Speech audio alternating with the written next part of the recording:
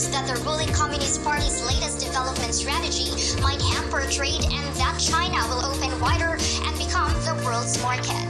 President Xi said that plans that call for Chinese industry to go after on self-reliance in technology and focus on domestic markets and suppliers won't only address China's own demand for growth but also bring benefit to those people in all countries. The Chinese president announced that China would import over $22 trillion worth of goods over the next decade.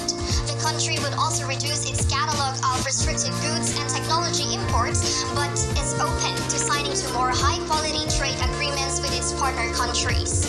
China is said to be the only major economy to grow this year after largely bringing the epidemic under control following its emergence in the central city of Wuhan last year.